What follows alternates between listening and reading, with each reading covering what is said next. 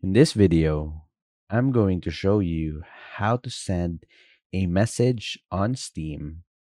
So first thing that we'll need to do is we'll need to go to our friends and chat and see the one that we'll be sending a message to. So we'll just send a message to offline friends as an example right here. So all you need to do is click on any friend that you have and right click on their name, and you will see a send message option where you if you click on it, it will take you to your chat box.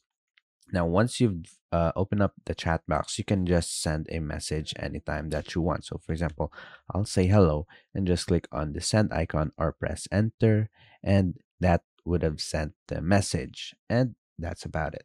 That's how to send a message on Steam.